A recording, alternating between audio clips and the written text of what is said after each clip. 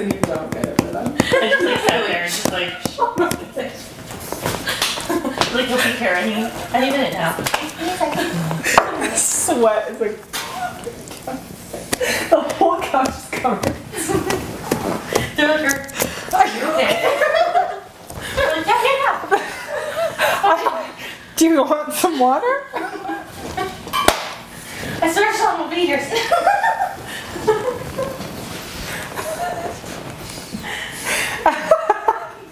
That is forever in my mind. For every session.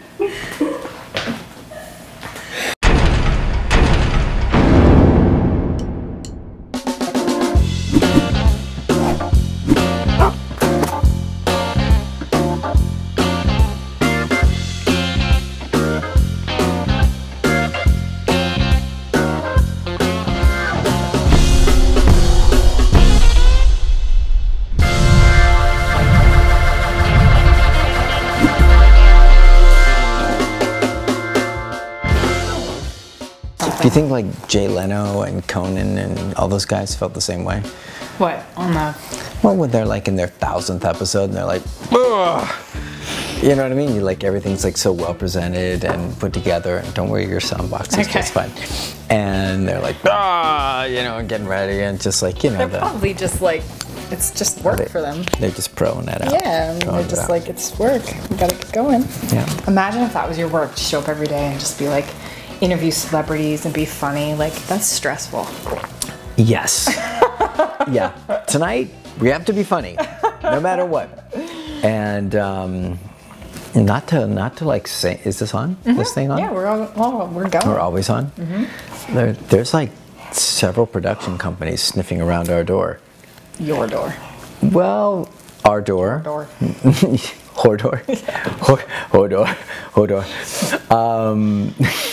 No, there's actually several production companies sniffing around our door. It's a pretty wild scene right now. We're actually under contract with one, and there's multiple others that are trying to solicit our services for a TV show. So, pretty wild, you know. We can't give any details away or anything like that, but it's. Do you think that the woman who left the comment that said that we're the manterruptions? Manterrupting. Do you think she'll watch the show? If I could reach through that screen, I don't know what I'd do, but I would do something. Me. Do you think she'd watch it? Probably not. Really? Well, only if she wanted to be angry. Like, let me watch this thing. Did I save that little picture? Oh, you probably did. Because I try and save everything that's really funny hate. So for one, here's Joe Whitmore. I don't like prong collars. Okay. Sometimes people write the greatest stuff and like I don't share it. I just catalog it. I do want to say this, but like that makes me laugh. Yeah, I don't like prong collars. For a minute we were thinking like maybe we should do a comment of the week and like bring up like a comment of the week of what people say about us. But then I was like, I don't want this to become icky. I don't want people to watch it and be like, oh, like I don't like them talking. But we could tread a line of like not icky but funny at the expense of people just like being kind of mean, but like not being mean back. Yeah, but we are being mean back. Well, but is it celebrating silliness? Does that mean? Is it celebrating silliness? I mean, we could take out their name. We could take out their name and just be like, what's the fun in that? There's the real mean. Right? See, I have like two speeds. I know you do. I know. That other one. I can't go in the middle. You are much like Luke Skywalker and Darth Vader, both embodied in one creature. You've got the dark side and the light side, and they both, you can like move into either one strong. The Force is strong with this one. Depends which one you elicit. I'm a passionate person. Let's put it that way. I can't. Is that the compartment we put that in? No. So when she strangles you, no, I'm a passionate person. This is actually a really good thing to talk about. Let's talk about it. Don't interrupt me. Is that we don't talk snarky. Do we? We try really hard not to. Yeah, I mean, it's in a business that is built on snark.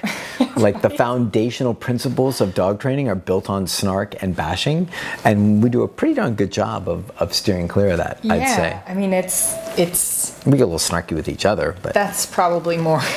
But that's more appropriate. Yeah, that's appropriate. But also, like, I think cynicism and like bashing people for like doing things that they're doing or that it's just no good. We'll get a little snarky about like an appearance or anything that's like personal that. And yeah, we'll get snarky to each other about other people that are, to be honest, mean to us. So we might do a little like we have little inside jokes or something like that. Do you have any idea that like not just the mean, but the level of mean that gets like. We'd love to take the high road and just be like, you know what, we're just gonna meet this with like, but there's some like feeling when people are like downright mean to us or downright like trying to like, you know, not just comments, but trainers. I'm gonna interrupt. And there's also the aspect of that typically when they do that, they do it in a really like, you can tell they're out of control. Do you know what I mean? Yeah, their so punctuation and their grammar goes out the window, and they just kind of, they're just kind of like puke on the. I'm just talking about like a bigger picture thing. Yeah. I'm just saying that like a lot of people when they do comment and they do take a shot, they don't put their best foot forward on like trying to address a situation. Never, you know, like the best. That's why we talked about like. But the best one, and bleep this out, please. But the best one that I think I shared this with the T3 private page, and it just said, "F you." Yeah. And I was like, that's awesome in its simplicity alone. It's not really creative, except in the fact that it's creative because it's so simple. So here was something from Angela Stevenson, who's no longer with us. Oh. She passed on into the cornfield where all nasty, snarky people go. Sorry, Angela. We all have room to learn. Here's a place where behavior in the videos, like, you should have seen my response before I deleted it. I'm so good at like writing, getting it all out, and then deleting it. I do right? that all the time. Oh yeah, That's yeah. a therapist move. Hey, I put a lot of therapists through like college and bought homes for them. Right. So we all have room to learn. Here's a place where the behavior in the videos puts my teeth on edge. I'm not familiar with that, but it sounds terrible, like this. Right? Stop with the man-erupting. Please. I really like the information you provide, but either you have one host or practice some common courtesy. Oh gosh, I never thought of it as common courtesy. Do we need to have a talk? I totally missed that in school. Right, the common courtesy part? Well, no, but that speaking to each other is not common courtesy. See, just so you know, we have a little fun. We do. Like, I'll see this stuff and I'll text it to Laura in the morning. I'll go, look, you, Sean. I'm like, yeah, it's hilarious. Make sure we bleep that out. But, you know, something else that I think is interesting, which is like, you know, one of the guys that we're both like big fans of is Gary Vaynerchuk, right? Mm-hmm. And so Gary's got his own Ask Gary Vee show. And where are you off to? Just making sure. Okay. And he gets a lot of crap for interrupting. Oh yeah. Right. He just man-erupting, except he's interrupting other men. But the thing is, oftentimes, and I was watching a couple episodes today, oftentimes what he's interrupting is actually profound, special, unique insights where somebody said something and it touches him and it creates an idea or a concept or a question that wouldn't have gotten talked about. Right. And honestly, like in the one that I man-erupted you. She was talking about you man-erupting? Yeah.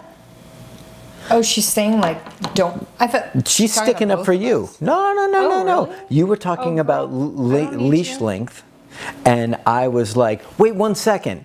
This is something that happens all the time. So it must have been a question of the week. Yeah. Oh, I thought it was on the full show. I get It was no, it was either question of the week or it was like TGD Bites. Okay. One or the other. But the whole point was that you were saying something, and when you did, it reminded me of something really important. And so, like, my point isn't to like steamroll you, because I always want to hear what you have to say. But if you say something that like I think is important for them to hear, I want to make sure that I share with them. I don't want to sit here like a bump on a log and be like, I can't man interrupt. I can't man interrupt. And like I'm totally emasculated and like, you know, just like, so anyways. I didn't realize she was sticking up for me. Yeah, she was sticking out. How, do you feel better about it? I have a new respect for Angela. You want to take her out of the cornfield? Unplant her? I don't need Angela. Laura doesn't need any sticking up. Yeah, I mean, there's other ways, but I feel like our banter is what it's all about. And our banter is highly respectful. Yeah. I mean, like, when we started this show, this is getting a little long here, but when we started this show, it was basically you read the questions and I answered, right? And if you wanted to add some feedback, you could. But we consciously decided that we wanted you way more involved in answering the questions. And I was a big part of saying, like, I have the note that you sent me. It's in my little thing that says, or it's an email, because I come across it because it has like some goals and stuff. But it's like, I must have you more involved. Yeah, because I wanted you more involved in the answers. I think you have a lot of value to provide. I think you have a good perspective, and like we always say, we balance each other off, or bounce each other out really well with our different perspectives. And sometimes like I'm caught on something, and then you'll like drive a point home in a very different way, and I'm like, oh man, that's genius, you know. So hopefully, guys, the manta-rupting isn't perceived as me being like, you know, dismissive or anything like that, because it's the last thing that it is. It's just basically she's inspired me about something, and I want to make sure I get it out to you guys because I feel like it's important, and that's kind of our primary objective, is like share something valuable. Seeing a question out of context, if you've never seen the show before and you don't know, and your teeth start to hurt. Your teeth are on edge. Okay. So last weekend, we had an e-color workshop in New Orleans. It was super, super fun. 2 days, jam-packed. We only had, 5-6 dogs to work? So all the dogs got like major play. It was super fun. Yeah, major medical fun. And yeah, it was just super fun to have everyone there in the loft, and like the AC broke to start. It was such a catastrophe. Yeah. Like if everybody could have seen, if there was like a stressometer, right? So like we land Friday, right? Just to give everybody some clarity on a timeline, we land Friday, workshop starts Saturday. We're like, well, typically we do it outside, It's hotter than Hades. The heat index is like 100. People are gonna like perish. We want to do it inside. 2:33 in the morning, I wake up in a pool of sweat, and I come out, Laura's on the couch, and I'm like, hey, what's going on in here? And you're like, it's hotter than Hades. The air conditioner broke in the middle of the night. And so I was up all night trying to find somebody to come fix it, and they finally did. They said they'd be there between 6 and 8. People were showing up at 9:45. This timeline's really fun. People were showing up at 9:45. We're stressed. Where are we going to go? Outside, inside. What are we going to do? We need to get toilet paper. We need to get water. We need to get coffee. We need to do this. And we come back from running our errands. And like I said, people show up at 9:45. We got there at like 9. And Jared's like, AC's all fixed. Literally 45 minutes before, and we actually got to rock and roll, and everything worked perfectly. Worked out. And we had a really great time. We had some people drive from really far away. Was it DC or Virginia? DC, all over the place. So really great stuff. Great workshop. Even some NOLA peeps. There were some trainers down there that were, Joseph. We worked with him, and he seems to have had a good time with it. So that was really cool. So yeah, NOLA workshop was awesome. Super fun. And then of course I moved. Anybody watching any of like my Instagram stories saw that I moved from second floor, third floor. Beautiful, like it's special, right? Gorgeous. Really nice. And what else we got? Coyote and the Pig. Coyote and the Pig is almost out. Let's talk about that real quick. No, but it's because it keeps getting closer. I got the final proof, and so that's being sent off. Everything's gonna be bound, and I should have it all in a month. All the books. Holy mackerel! 500 books.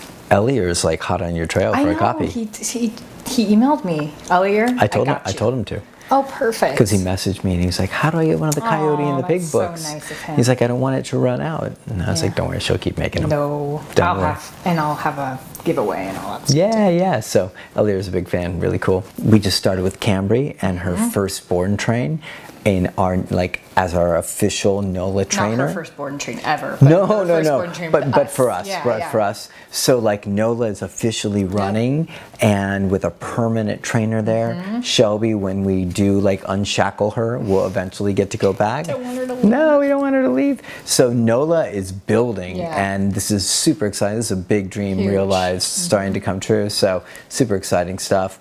And honestly, I think that's about it. I want all of you guys, really quick before I run this out, make sure you guys get a copy of Coyote and the Pig when it comes out. No, but it's like anybody who is a dog fan and follows us and follows you, the stories are so well written, they're so valuable, and if you have kids especially, there's such incredible stories with profound messages that are woven into them without being heavy-handed, and a lot of teaching, a lot of kind of higher echelon teaching as far as, like, you know, friendship, loyalty, self-trust, risk, you know, putting yourself out there. There's a lot of really valuable components and elements to Coyote and the Pig that are really special, and it's not just for kids. Like, if you're an adult, you want to like challenge yourself, jump into those stories. Some pretty great stuff. So it's a pretty easy read too. I think, like, in terms of like kids, when you think about kids stuff, it's not like a novel that you have to like read. It's like it's not like a Harry Potter thing. Yeah, it's not like that. You've got, you know, this first story, to me, I know it by heart now, but it's like just setting up, and then there's 3 more stories right now that are coming up that are going to be really cool. So it's kind of, the plot thickens. Yeah. So, but I'm a big fan, and I wouldn't say it. I wouldn't recommend. If it was crappy, I wouldn't tell you guys to go get it. I'd just be like, oh yeah, her book's out. But anyway. I really, really believe in it, and I think it's really special. And once again, the stories, the information, and the teaching that's folded into it without it being heavy-handed or pushy or, you know, causing you to feel uncomfortable. You know what I mean? Yeah, it's like it's heavy-handed stuff like that. Children's stories were like, here's the moral of the story. Right. That stuff's really hard for kids and adults to buy into, but this is done in a very eloquent fashion, very special. And it's my dogs, so. And it's your my dogs. dogs. Right. So who cares if you like the story? But there's pictures of Cujo and Hercules in it, right? All right. So this has been our first 1-hour intro. So let's jump into some action. Hey everybody, it's Sean from the Good Dog, and to my left is the lovely Laura Morgan. And all this stuff, like, I'm getting manic and weird because I'm trying to remember the intro. Like, bear with me as I try and sort it out. All the stuff that you can't see, even some stuff like this. Dogs, Cujo, he's outside, you can't hear him whining, and everything else here makes for the Good Dogs Q&A Saturday episode 10. Like, tell me how this happened. Tell me how 6 came out. I don't know. Just do it. I'm confused. 10. Today's. I might need to be analyzed. I think you have been. I think we know there's learning disabilities there that get in the way that offer other things. Yeah. It's a trade-off. You have trade-offs. It's a trade-off. Sure. But when I see 103 and I raise 6 fingers, I'm not really sure. sure. Panicked. I'm not really sure. Like you're panicked. I'm not really sure where this all goes to. Anyways, so any nails you want to share with the crew, real quick? Same old. The nudes? Neutral nudes with the neutral nudes. With the turquoise ring. You almost had like a Dr. Evil thing. Neutral. I was gonna say neutral, but then you said nudes, so. Because that's what you called them on the last episode. Yeah, they're a nude shade. I wanted to be like consistent. Question. Check these babies. Oh shoot! Hold them up further. These are the new ones that I'm obsessed with, and I'm mad that you bought them and I didn't. They're like. Oh my god! Don't take your shoes off. Yeah, gorgeous. And like the stars. Oh my gosh. Stars come out at night. Stunning. I love them. And the other part of this that doesn't happen very often, maybe 1 out of 100 episodes, a white t-shirt. Oh my gosh, that's right. Just telling you. and I'm wearing dark colors. Yeah, Which I always do. Contrast, yeah. Yeah, a little contrast. Yeah. So yeah, Nice. Hopefully this brings out my Lighter. dark, my tropical tan and everything I've been working on in Nola. Anyways, enough of this BS. Let's rock. Question number 1 comes from Chelsea. Chelsea says, what's the best way to correct a dog for doing something bad when I'm not home, when I don't see what happens until after the fact? My dog has separation anxiety and is destructive when I'm at work. I come home 4 hours into the day for an hour, lunch, and then I'm home another 4 hours later. Yeah. When I come home for lunch, carpet and woodwork are destroyed. As she would break through the gates that we had up, preventing her from go upstairs. We tried crating her. She destroys it, harms herself, lost teeth, loses weight quickly from panting all day. Goodness. She's now living with my parents and sister, who are home most days in the week except Thursdays. I stop over on lunch on Thursdays, and although she does not destroy woodwork, she goes to the bathroom in the house. She's potty trained. This is the only time she'll potty in the house. What's the best way to correct her for doing this when I can't immediately correct her? I do not have a video to watch her at work, and I would not be able to watch her via video at my job anyway. In the long run, I would like to live with her again, but I need to know how to correct that stuff. Separation anxiety is tough. Thanks for your great advice and tips. First thing I thought Chelsea was going to say was, how do I get you guys to move through the intro quicker? That's what popped into my head, and it would have been a good question. It would have shaken things up. Yeah, if you've got the answer, we're all ears. Okay, so Chelsea, I'm confused. Why isn't this dog in a crate? It breaks its teeth and does all that stuff. Okay, so there are crates that you can use that will not allow that to happen, right? So they cost some dough, but you can get an impact. I think it's the high anxiety crate, and it has very, very small holes in it to where dogs can't really get their teeth into it. They're virtually indestructible, and what happens with dogs that are in crates that are virtually indestructible with no give is that they typically stop trying to push against them, stop trying to press out, stop trying to escape. Now, I can't make any promises. Like I said, it's pricey. We have one here, and any of our little scoundrels that want to break out or break teeth or do anything like that, they go in that. And what we find typically is that any dog who's going to hurt itself, hurt a claw, hurt a tooth, something like that, typically does it on the wire crates. Yeah. They can get more purchase on one of them. That's a good word, right? Good word. They can get more purchase on one of them and kind of pull and then hurt themselves. On these other crates that are really built for containment, there's not really a lot of space for them to get in there and really get a hold of anything. So impact. I think it's anxiety, their special anxiety model. Smaller holes, less room for the dog to get out. So honestly, you're trying to find a way to correct your dog in your absence. Crating is the best way to I mean, you're talking about major damage. You're not talking about oh, he's barking. You're not talking about, oh, he pees in the house occasionally. You're talking about major destruction of the house everywhere. You're talking about peeing when he's, I think, at the parents' house. You're talking about all sorts of stuff like that. So for me, I would be looking to crate, and when I was doing that crate work, I'd have an e-collar on the dog, and that would be going on. It's not easy, I get it. We've all got to work, and we've got a life going on. But if you got a dog and it's got problems and you need to work through it, you need to dedicate a certain amount of time to be able to work through a program or protocol. And so you're saying that you can't use a camera at work, you can't do whatever. Well, what about on the weekends? What about early in the morning? What about getting up earlier than you usually do? Put the dog in the crate, put the e-collar on, faux take off, right? Set it up like you're leaving. You've got the camera, drop cam, $150 from the Apple Store. It's on your Wi-Fi on your phone. You've got your e-collar. You're outside. You're watching your dog. Dog starts to light up and get weird about stuff. You correct your dog, and your dog learns, oh, I'm not allowed to actually escalate in the crate. That's what I would be doing. There's no magic silver bullet for how do I correct my dog in my absence. That's how do I eat cheeseburgers and not gain weight. There's no real good answer for that, unfortunately, yet. And the reality for you, if you're trying to correct your dog in your absence, You can't. The only way you can do it is you have to be present, or someone has to be present, and either use a camera, or you hide out, or you look through a window, or you do whatever you're going to do, or you contain your dog. I mean, unless there's something I'm missing here, those are the ways that you work a dog through that. And then the one other manterruption that I want to share is that if you haven't done a full comprehensive, and I always know, like now I'm getting hip to you, like, and what you'll say, like, so now I'm like, I'm ready for you. What? We'll see.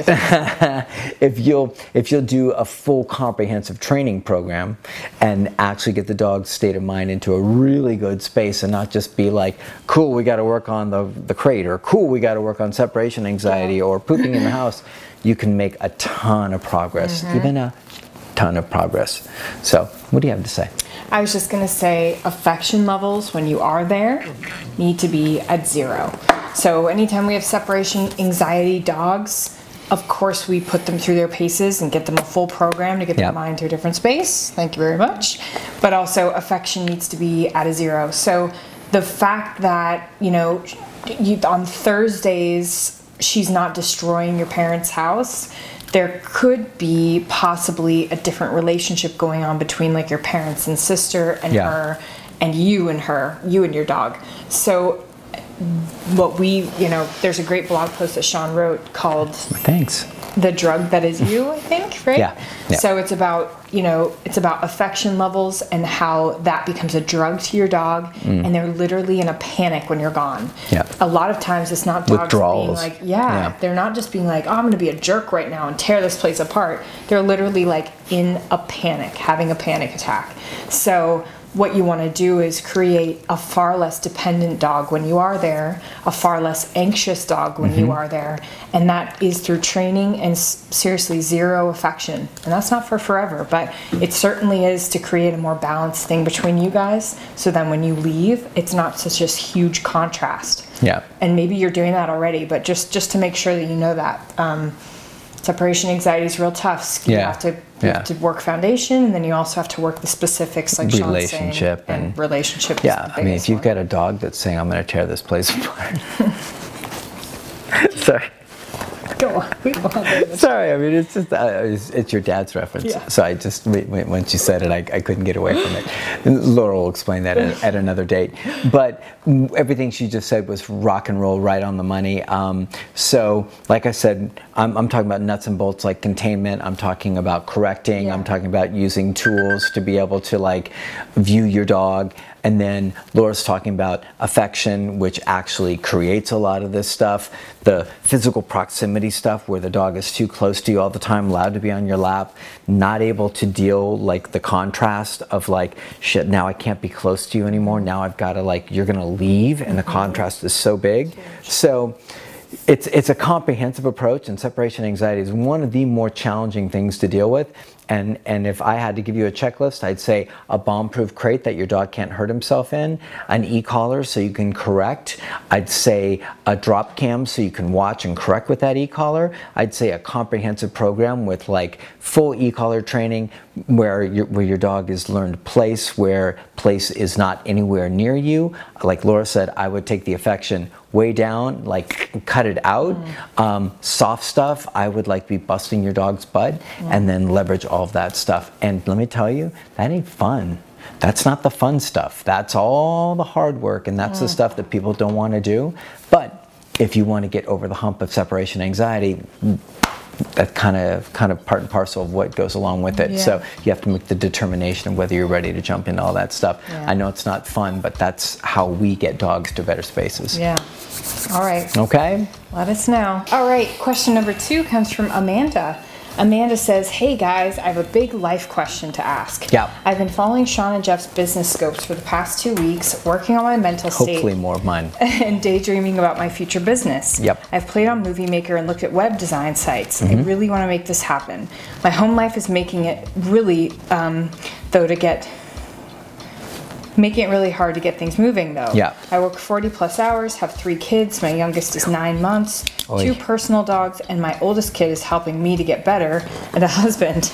Sounds awful, right? I'm up at 3:30 a.m. and I get to bed at 9. Wow. I only have an hour after work to get a few things done before I get the kids. I want my business to be based on families with small kids and busy lives, but I'm wondering now if it's even realistic. I'm trying so hard to keep my mental state in check when exhaustion and the stress of not being able to accomplish my goals set it. Hard one. Yeah, that's really hard. You want to jump in? No, you start because I got to check the sound really quick. Okay. Are we good? Yeah, go for it. Okay. All right. So Amanda, I feel for you. It's not easy for anybody, right? Not easy for anybody to build a business. Yeah. There's so many demands on your time. Is that our bubbler? I don't know, so. Or plumbing or something's going on. There's so many demands on your time just with your business, but then you add in all of the rest of your life and you've got a really busy life. Yep. Several kids, getting up at 3:30 in the morning. She said she had a full-time job. Yeah. And yeah, I mean, 20 like, hours a week. yeah, so like this is going to be no picnic. Now, what it really comes down to is like, if you want this bad enough, and I'm not going to give you some platitudes about like just silly, like if you want it bad enough, you can have it. It's more about if you want it bad enough, then there's some strategies that you can employ to try and help you find a way to better manage your time and squeeze in some moments here and there to be able to incrementally move. You may not be able to go from like where you're at now to thriving dog business in a year. Right? You may need to go, you know, or you know, like some people could even do it in 6-7 months. You may need to go in these tiny baby steps, and it may take you 2 or 3 years to get there. But that doesn't mean you can't get it. It just means that like your life load is heavy duty, and so there is time in the day, and there are ways to structure your day, and we can talk about goal setting, and we can talk about time management and things like that. But I'm telling you, there are moments in your day that you can start to carve out and start to find ways to start to build in infrastructure and create your business. But boy, I'm telling you, you are going to have to practice patience at the highest level because you've created, just the reality is you've created a very busy life. Yeah. And so now you're saying, I've got a really busy life with a lot of priorities and a lot of things that are really important to me, and I want to add something else really important to me, really profound, and try and find a way to fold that in. And so that's just not an easy one, but boy, I'm telling you, you can do it. So real quick before Laura jumps in, I just wanted to share a few things, right? So you need to start to look at your day and find when you can block out even 15 minutes. Laura's so good at like blocking time. So like everybody gets caught up in like, I need an hour. I need an hour to do stuff. You know what you can do in 15 minutes over the course of a week? You can make some serious progress. Like I'm working on my book right now, and I spend about 15-20 minutes a morning making progress towards getting my book content together. If I try and do it all in one day, I'm going to lose my mind. I'm going to get overwhelmed. I'm going to get freaked out. I'm going to get discouraged. I'm going to get all that stuff. In 15-minute increments, you pick out what you want, you stay dedicated and focused, and you can make some great stuff happen while still keeping the rest of your life together. So I think that's super duper important. Let's see what else. You don't need to tackle it all at once, just chip away, right? So pick the important stuff and start chipping away, whether that's like building your website and getting your SEO together, like even before you're like even working dogs, like start building the infrastructure of your business to where when you're ready to roll and you can be selective about clients, you've already got like a website that's killing, and you've got SEO that's bumping, and you've got videos out, and people are like, who is this lady? And then you can pick and choose and say like, I've got, you know, 2 hours this weekend, and I'm going to fit clients in those 2 hours, and maybe that's all you've got for this next year or 2 years, whatever it is, but that can be enough to get you going and to sustain you. So I think that's a really important way to look at it, rather than like I've got to try and find a way to overhaul and like fit it all in and like be doing dog training 8 hours a day. You can work up to that. Like people have done some stuff that's way harder than what you're talking about doing, and way harder than anything we've talked about doing. So keep it in perspective. Yes, it's tough. Yes, it's hard. Yes, it's demanding. Yes, there's not a lot of time, but there are ways to go about doing that.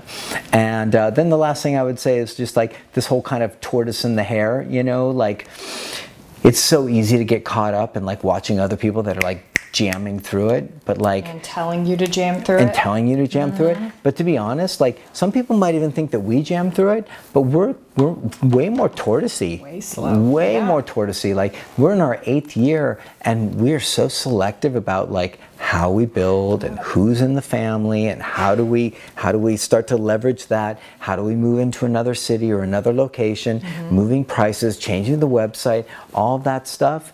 Just super slow, super tortoisey, but guess what? We're unstoppable. Yeah. We don't stop. This tortoise just keeps rolling. Yeah. And if your tortoise keeps rolling, which sounds really funny, if your tortoise keeps rolling, you can't beat somebody who never stops. Like it's as simple as that. You can't beat somebody that never stops. And so if you're trying to get it going and you never stop, and you take it and you break it down into small little pieces, you can make some stuff happen. Yeah. So Laura, hit it. I think just to close it off, I think you exactly said what I was thinking. It's like you're waking up at 3:30, you're going to bed at 9. Like there's no, I mean, you're clearly busy. So like, what can you do? So like Sean says, like I would honestly look at a year going forward. I would say like at the end of a year, I want to be maybe having like some light business on the side doing this. I think realistically that's the best way to do it, because if you try to like burn out and wake up at 2:30 and go to bed at 10, you're gonna burn out real fast, and you're gonna be done, and you're not gonna be the mom you want to be, you're not gonna be the wife, you're not gonna live the life at all. Like can you explain a little bit about what you mean by like I'm gonna get into that. So if you see, like, instead of saying like, because I know how it is, you watch like inspiring stuff and you're like, oh, I gotta do this now, everyone's telling me I've gotta like, just throw it all away and get like, slow your roll. Burn the ships. Right? You've got a 9-month-old, that's really young. Yeah. You've gotta like take time with that. And prioritize. Exactly. So that, as I've heard over and over, motherhood changes as things go, like soon, a few years, he'll be in school. That's going to be a whole different thing, right? Yeah. So right now you need to like get off the panic train of like, if I don't do it now, I'll never get my dreams. I would say, like Sean said, I would literally pick 15 minutes a day where you're working on one thing. You set the timer, whatever you've got to do, 15 minutes a day, you set your timer, you do your 15 minutes, and that's done. You have a journal that you write out that says like, in 1 year, I want these things accomplished, and they better be, sorry to say, they better be kind of small, because with your time, what you're talking about, unless you're going to cut your hours, unless you guys are going to move to a smaller place so you can have a part-time job, unless you're going to cut all your expenses and do all this big stuff, you've got to live what you're doing right now. So, say in 1 year, I'm going to have done, I think she said website design or something that she's doing. Yeah, so whatever it is, I will have done 3 projects for pay, or I will have a website, or I will have, whatever set up. But man, like, keep those goals, I don't want to say keep them small, because in the long run, you want them to be big. Yeah. You can write all those down, have fun with that. Yeah. But in the short run, the next year, when your son is, or your kid is almost 2, that's where do you want to be at that point, and what do you think is really realistic? I think that's probably and is it possible, I mean, it may be a little bit much, but is it possible to link up your goal setting blog post up here? I'll just post it. I don't know if I can actually link it on the YouTube I think thing. You can. I can't, because it's not our website, but really? Okay. But you guys can check it out. It's up here. And it's really exhaustive, and it's really detailed, and for some people they're like, whoa, that's too much work. Right. But I'm telling you, this girl gets a lot more done than like 90% of the population. So if you want to get stuff done, like, you're busy, right? Like, we've got T3, we've got TGD workshops, we've got Los Angeles TGD, we've got NOLA TGD, you're writing a book, we're writing another book, we're doing Q&A Saturday. And trying to live a life too, I mean, to be honest, like, there's also that too, like trying to But I'm just talking about projects, right? Like, so projects, and then there's like friends, family, personal, like enjoying a little bit, getting your nails done, like having some fun, taking your dogs to the park, all that stuff. All I'm saying is that, like, we're extremely busy, and we still find ways to be able to make sure we move forward. And like today, like I said, today I was working on my book, and all I wanted to do was like block out everything and like I'm just gonna dive in. But the reality is that I won't get the rest of my stuff done that I need to do today. So I take your advice and I chunk it down into a small piece, and I do that work, and guess what you feel like? You feel awesome. Even if it's 15 minutes, you're like, I did what I said I was gonna do. Yeah. And that's how self-esteem and that's how that momentum of like belief, self-trust, you know what I mean? Like, think about it this way. You write stuff down, and you know what typically happens with most people? They never do it. But you write stuff down, and like today was a great crossing off list. Today I had so many things listed, and I was like, boom, boom. And there's nothing that feels better or makes you feel more trusting in that you will accomplish what you want than like writing out goals for the day or for the week and start crossing them off and working through them.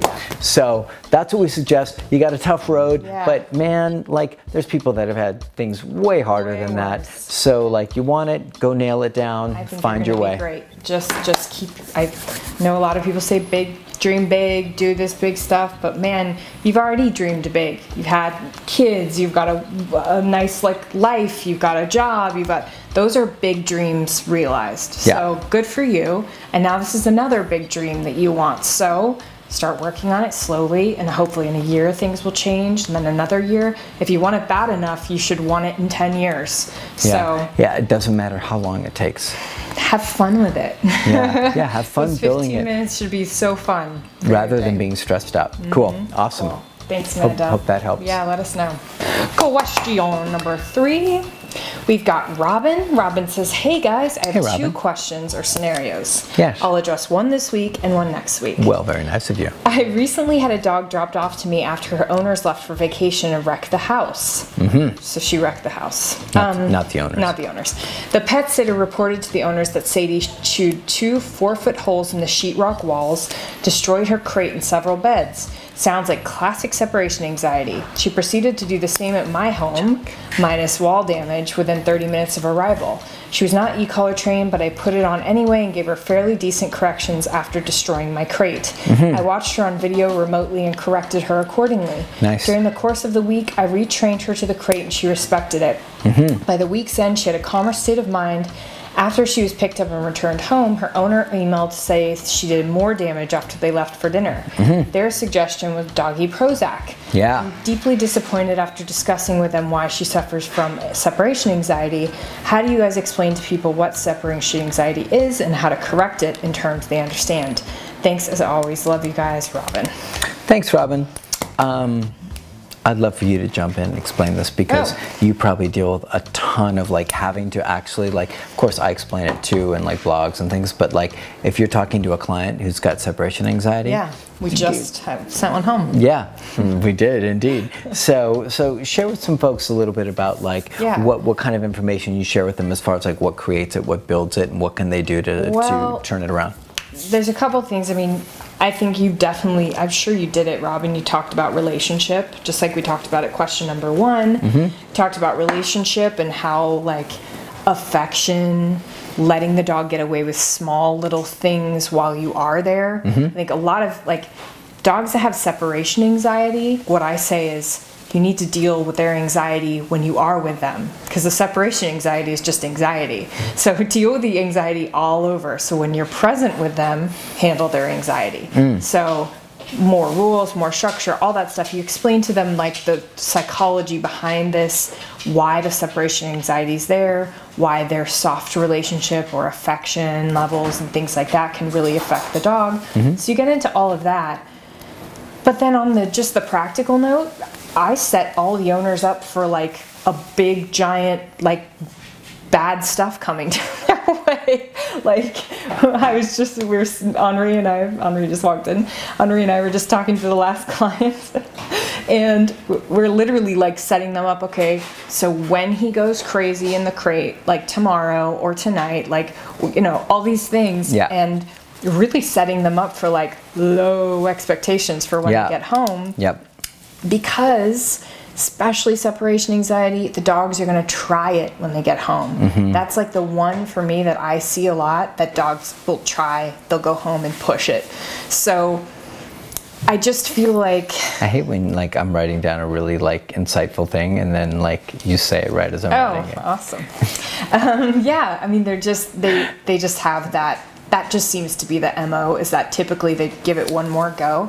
So I give them all sorts of like, you're going to do the camera to watch them. You need to make sure they know that the same rules apply here as they do at home. They're definitely going to try it because it's still going to stick there, and you guys haven't had enough time. So you set those you set that bar real low. They go home, they have an episode. Instead of writing you and being like, oh, we tried you and now the only thing left is Prozac.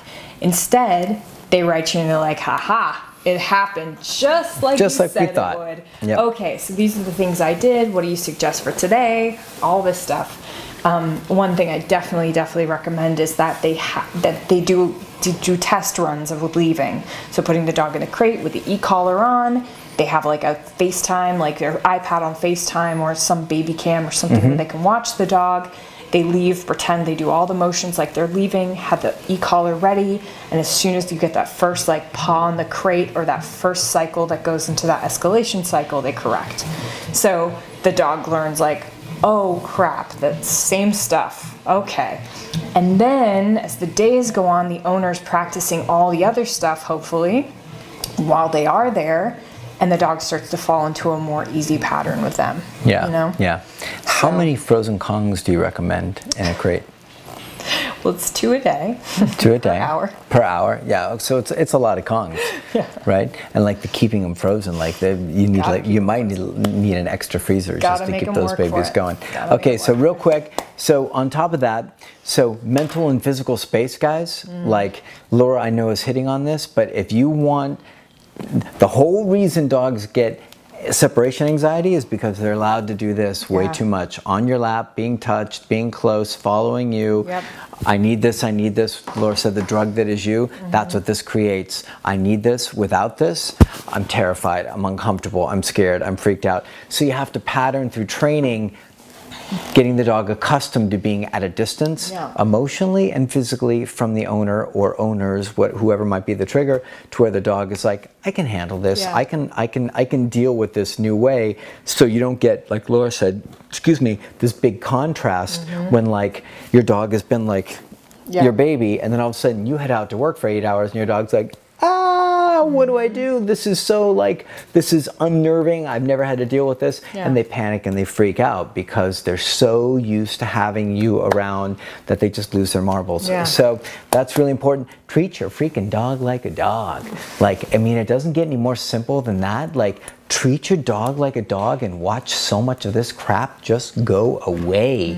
It's like, you know, I've kind of like vacillated back and forth talking about like you can treat your dog like kids as long as you treat them like kids and not babies, right? Like, so I want to make sure that's really crystal clear with people. Like, good kids have structure, rules, accountability, consequences. Babies don't. So make sure that you treat your dog, and if you're going to treat him like a kid, then make sure you treat him like a good kid, but primarily treat your dog like a dog and watch all of this stuff go away. Like farmers don't have separation anxiety. Right? Why don't have e-collars either. Why is that? It's because they're not doing any of the stuff that creates it, because they don't have the emotional voids that the dogs fulfill, that like the dogs live in their home, and we put all of this emotionality on them to fill these voids in ourselves, and the dogs are unsuspecting victims in it, and next thing you know, they're freaking out and losing their marbles because now that like incredible closeness and whatever, you know, emotional connection is now gone. So treat them like dogs, and if you're not going to treat them like dogs, treat them like kids, but badass kids, okay? So make that distinction, no babies. And then remember, you're going to have to repattern all these old habits, all these old choices, like Laura said, and at your own home, boy, is it going to be harder, because all the associations are there. This is where I do this. This is how I feel in your presence. This is how I feel in my home's presence, and you're going to have to work your butt off to get your dog to feel different. Yeah, in a perfect world, like they wouldn't have to, separation anxiety dogs wouldn't have to be left for 30 days, and the owners would just kick their butt with obedience for 30 days and then be like, okay, we'll put you in a crate, you know? Yeah. But Yeah, unfortunately, it's something that needs to happen like right away. Yeah. So that's why I say there's always going to be a relapse. You set them up like, team us, we got this. Separation anxiety is hard. He's going to go home. He's going to try you, but be prepared for it. And these are the things that we're going to do to make it better. Yeah. Did we cover that okay? We did. I think we did. Good. Thanks. Separation anxiety is tough. Hang in there. Yeah, hang in know. there. No babying. Well, it's not for her, the client. I know, Make sure. I know. But she's asking, like, the question is, how do you explain it to clients? Yeah. And that's how no babying. Yeah, I mean, but setting them up for failure in a good way is really makes it easier on you as a trainer to not get that that email that's just like, oh, fine. yeah, it's not on you. I mean, if you do the work and you give the clients a good go-home protocol, then it's on the clients to do that work and follow through, and they have to be prepared. Like one of the things I said, I know we're way over, but one of the things I said to the clients today as they were working with their beagle who's like out of its tree was like, I looked at both of them and I was like, just remember guys, it's gonna be a process. This is not gonna go smooth. He's gonna go home and he's gonna give you a really hard time, and you gotta be prepared for that. And if you get frustrated, annoyed, or throw in the towel, you've wasted all this money. Yeah. All you need to do is fight the good fight and fight it long enough until where you get your dog into a better space. Cool. So, All anyways, right, Robin, let us know. that's it. Okay, question number 4 comes from Stacy. Yep. Stacy says, hi guys, I have a bratty, fear-aggressive 1.5-year-old GSD Gus. We're working with the e-collar and starting to see improvements, but have a ways to go. Yeah. My question is about behavior in the backyard. When I put Gus on his long line to potty in the morning, he aggressively charges into the yard the moment I release him. Gus. He'll run to the edge of the property, with his tail straight up and hackles raised, looking for trouble. It's always the side with the neighbor Gus inexplicably hates. Of course, nobody's actually out there. I always check first, but I'm pretty sure he's looking for the neighbor bunnies, or anyone else to challenge or for being near the yard. What are your recommendations? Technically, this isn't charging a person, but it has a looking for trouble vibe. Should I just e-collar correct when he charges, or do I need to heel position and walk him out, go potty, instead of letting him out on the long lead away from me? Thanks for any advice. Stacy. I love this question. Yeah, it's a great one. We've been getting this one a lot, or variations of this one a lot. And so the reason I like it is because it really creates the distinction between management and correcting and having your dog do his best work, right? So yes, you could go out there and you could e-collar heel your dog out there and be like, it's potty time, don't monkey around, mom's watching you, and I've got my eyeballs on you, and we're gonna like be this very like structured like walk. Or, which is like a huge giant pain in the ass, or you could let your dog out, right? He's on the e-collar, he runs up to go be a jackass at the fence, and you roll up on your e-collar and you press and correct, and you might even correct for a couple seconds and let your dog know, knock that silliness off at that fence, and watch what your dog does. Now, if you underwhelm him and say he corrects at 10 and you're like, well, I'm going to go to 20, he might just light up and get worse. So the trick is really to shoot for a level that your dog goes, whoa, I don't want anything to do with that. That fence fighting stuff, like I always say, it feels like driving fast, jumping out of an airplane. Yeah, he's totally stressed. I mean, if he's but he's also excited. Do you know what I mean? Like, you imagine a shepherd out there, like, rah, rah, it's rah, helpful rah. to think about the side that is stressed. It's easier to correct with that stuff too. At least for me, I know with people. So if you're like doing e-collar training, he knows what the e-collar means.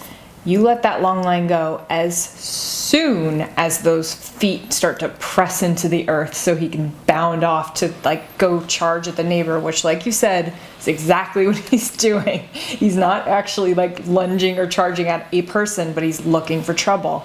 You correct that state of mind, you're correcting that guy who's saying like, I'm looking for trouble, right? So we're not correcting him for like jumping out and like looking at the, running around and like looking at stuff or whatever. We're correcting for looking for trouble. So your instincts, I think, are right on. I think you're going to do great with this. Yeah, he wants to tear that place apart. Anyways, we'll fill you in on that some other day, someday. So check it out. So there's a couple different approaches. So like Laura said, you can correct straight away as your dog makes the motion. A lot of times I like to allow the dog to go all the way up to the fence, which can fly in the face of like catching like an escalation sequence early, right?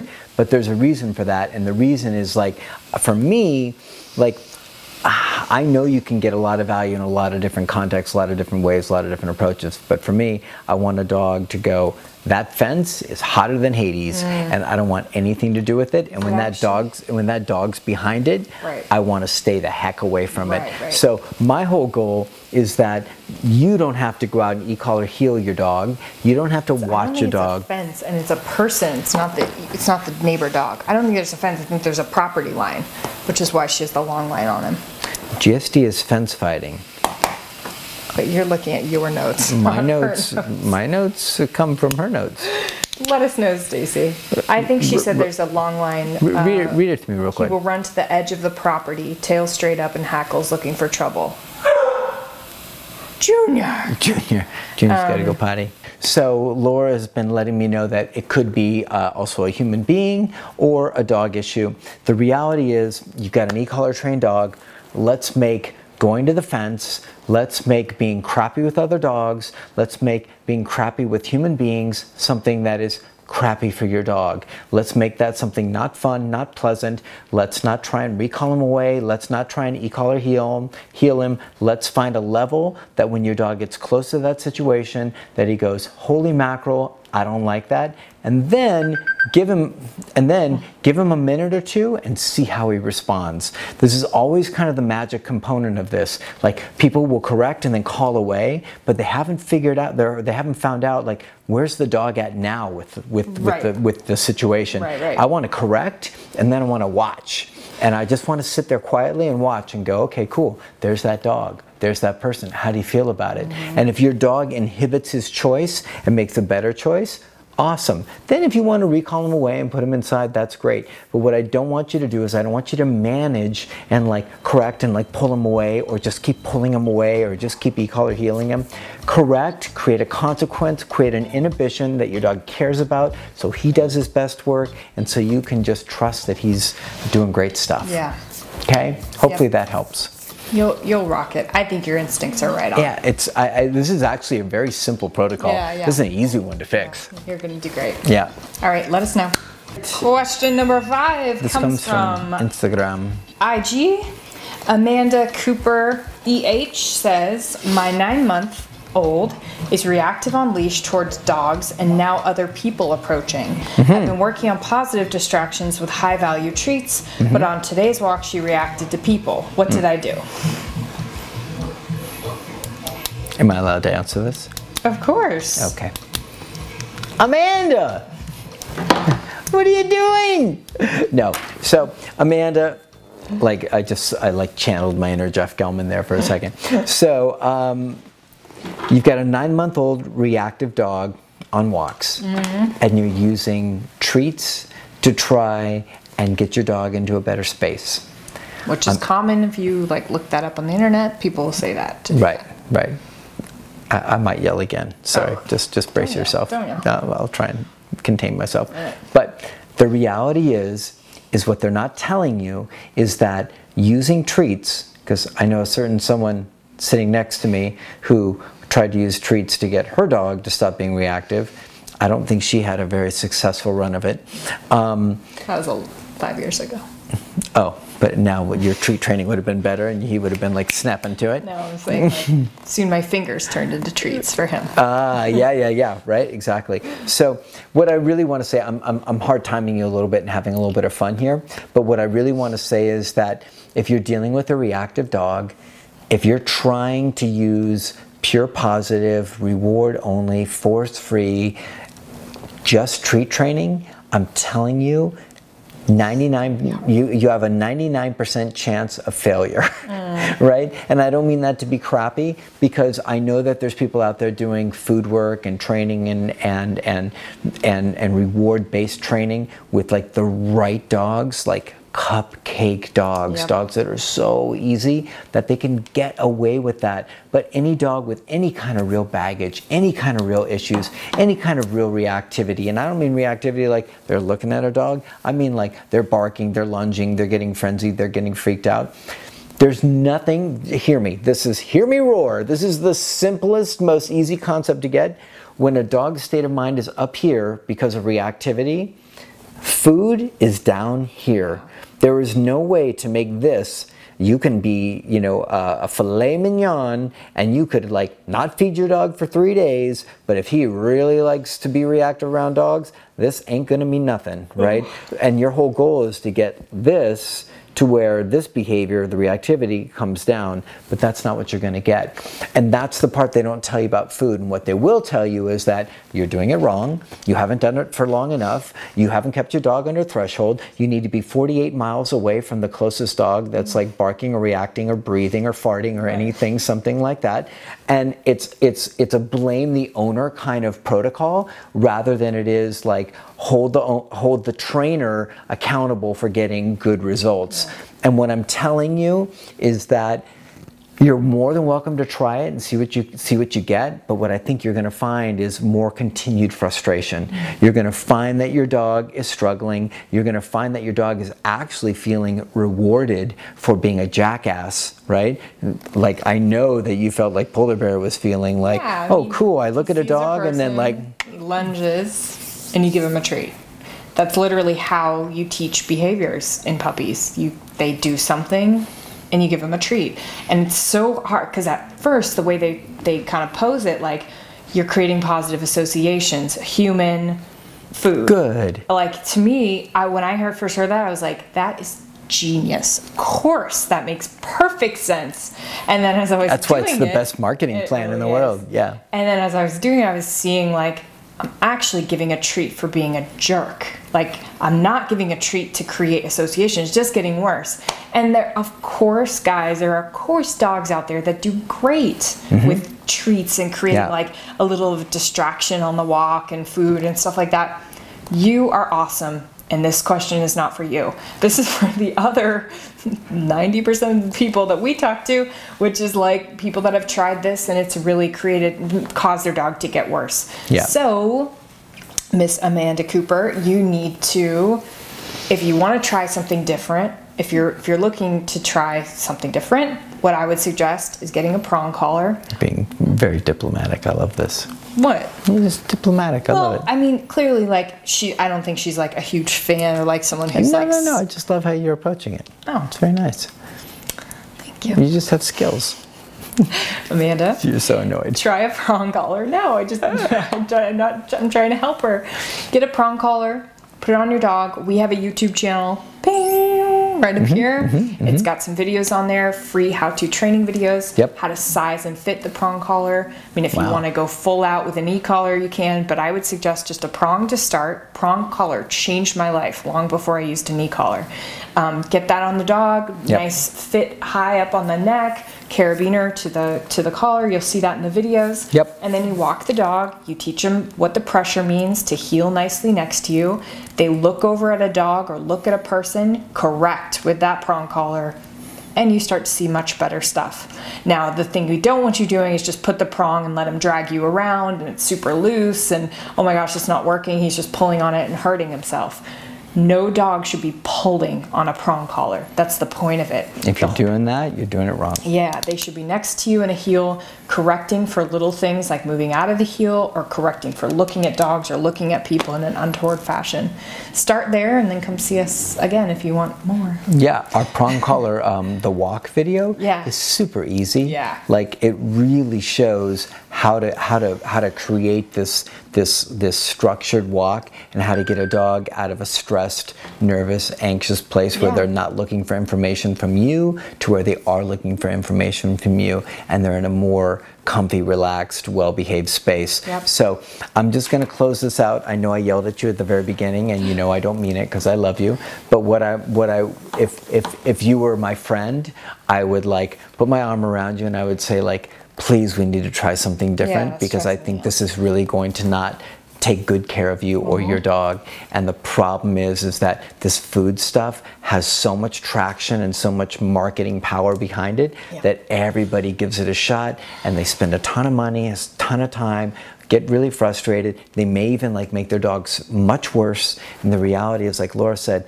go get a $30 prong collar, watch a couple of our free videos, watch a couple of Jeff's free videos, teach your dog the structured walk, watch some of our Q&As, and then read some of my vlogs, some of my blogs, and get a real like psychological perspective on it. And then you'll be able to go out there and like, you don't need this silliness. Go out there and like teach your dog how to walk and like own the walk. This is how you walk. Walk with me. Don't look at that dog that way. Pop if they do, and your dog's like, oh, I'm not allowed to do that. Your dog doesn't get scared, freak out, nervous, melt, you know, like lose your relationship. Your dog's like, oh, I'm not allowed to do that. Cool, and now I'll do something else. So that is what I would suggest for you. And the reason I get such a strong reaction is because it's really frustrating to hear people struggle with stuff that I think both of us are pretty visceral to that, about hearing that people are like out there. I can just picture you out there shoveling treats and not getting results, and it pisses me off. So no need. Amanda, go kill it. Yeah, go kill it. Prong collar, $30. Yeah. Change your life. Right. Videos, you got this. Right. Okay, guys. So it's THD giveaway time. I got an email. Well, today, look at you. In fact, from a Q&A-er who we answered her question, Jeanette, on the 100th episode. Oh, Jeanette. I don't remember. I'm less concerned. Okay, cool. So she says, hi, Sean and Laura. Thanks for answering my question on the 100th episode. You're very welcome. I'm less concerned about Louie's excitability at the vet, and I've really been focusing on his, the one that she was just more focusing on the vet stuff. And I've really been focusing on his reactivity and behavior in everyday situations. He's coming along nicely. Great, Jeanette, awesome. She said, in the 100th episode, you mentioned free DVD giveaways for rescues. I'm not sure if you're still doing that, but I wanted to tell you about a rescue I adopted Louie from. It's called Get a Bull, Inc., and it's solely run by two ladies who work full-time jobs and devote the rest of the time to their rescue. Get a Bull is predominantly a rescue of pit bull dogs and is 100% foster-based, as they don't have a facility. The ladies at Get a Bull are very open-minded regarding prong and e-collar training, and provide whatever assistance is possible for foster and adoptive families. Awesome. Damn, that's cool. Yeah. Get a Bull is fully funded by donations, and I'm sure they would be ecstatic to receive one of your DVDs. She gave their address. Be sure to check out Get a Bull on Facebook and Instagram. Thanks for your consideration. You guys are the best. Sincerely, Jeanette. Bam. So awesome. Done and done. That prong collar DVD is going to be going out to them, care of you, or if you want to just let them know, I'm actually going to send the receipt to you so you can send it on to them, because it's got the PDF and all that stuff in there. Yeah. But Jeanette, that's awesome. I'm so proud of you for doing your work with Louie. And then just like hearing about a rescue that's open up to other tools and stuff, that just makes my heart sing. It makes me want to go out there and talk to them, and you know, that's like something I definitely want to do. More of those seminars. Yeah, and I mean, you just did that workshop, and that was like a big success. Super fun. And I was just thinking the other day, like, we have got to come up with some kind of, like, I would love us to sit down and work out some kind of a rescue shelter foster video, like do's and don'ts, like very simple protocols. That's just all that, like basically like simple prong stuff, and that like we could do our own DVD and just give it out. Like not involve Liz and make her like cry. Poor Liz.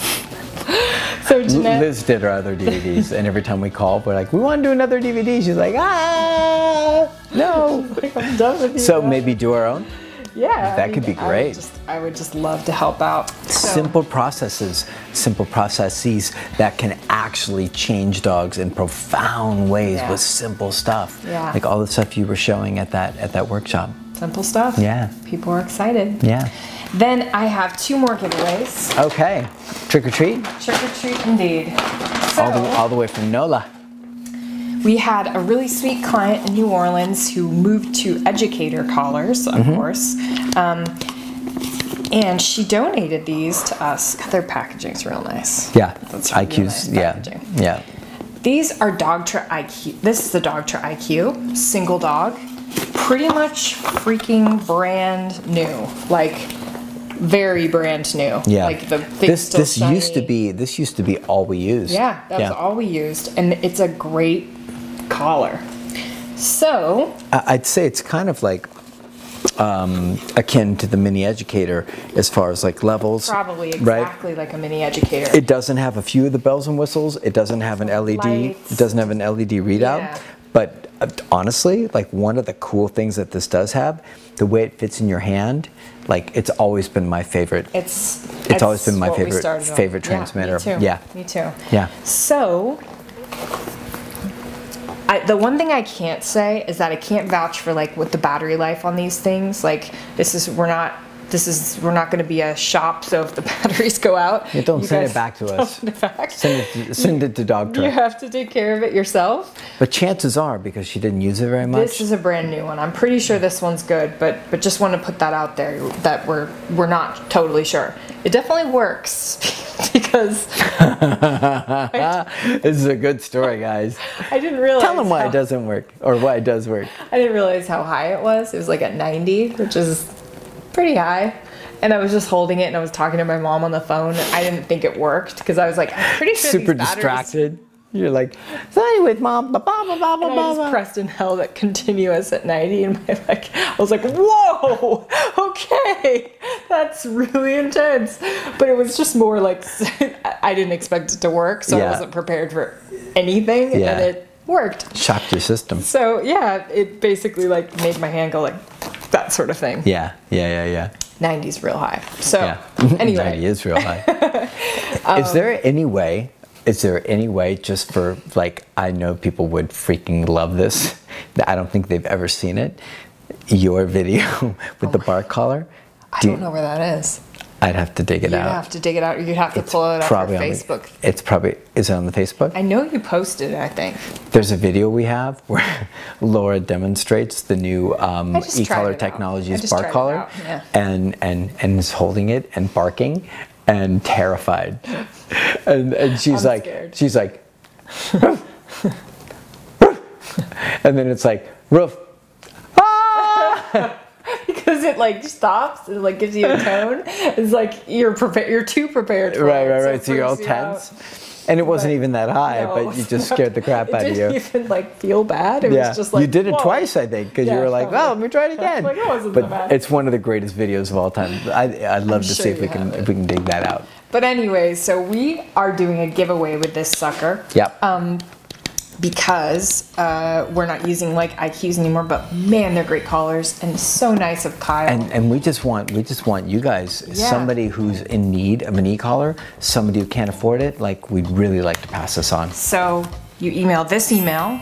If it doesn't go to this email, it won't get to me. So I promise you, this email, not just an email that we've used before, this one right here.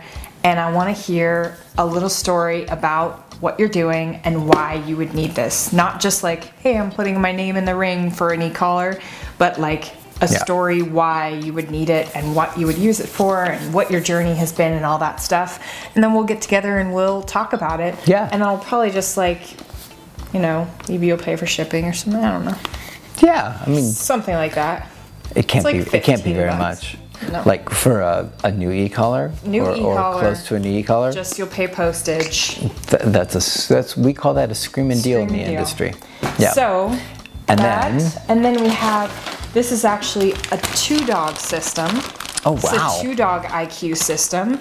It's actually Wow, marked. really? Mm-hmm. I don't even know if I've like set eyes on one of these. It's pretty cool. They have it like switches. You can switch it yeah, back yeah, and yeah. forth. So you switch it to IQ Plus. Wow. This one has been used more, so this one might need like battery redos. But gosh, they look new. I'm telling you. And the straps have been cut on this one for small dogs, so you might have to get new straps if you got this one. But this is a dual dog system. We've Boy, got that's an expensive, nice system. our client is a bomb, like the bomb. Have you put this So- one on you? Can we put this one on you and find out if it I'm works? pregnant.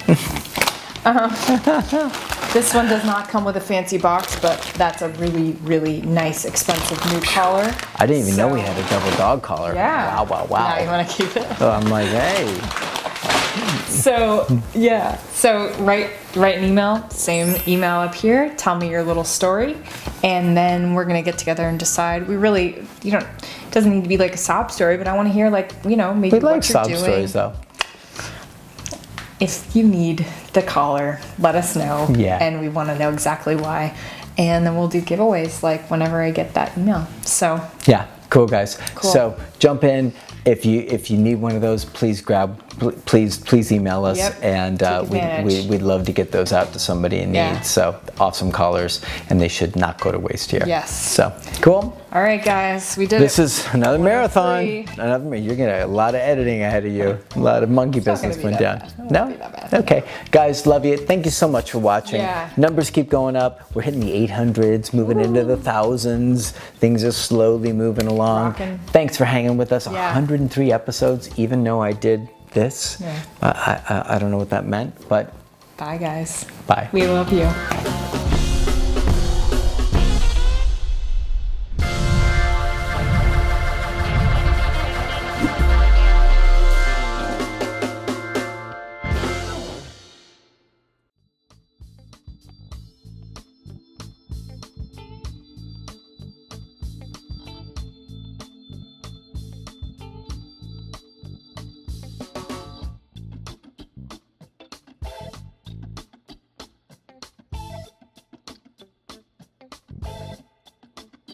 Mm.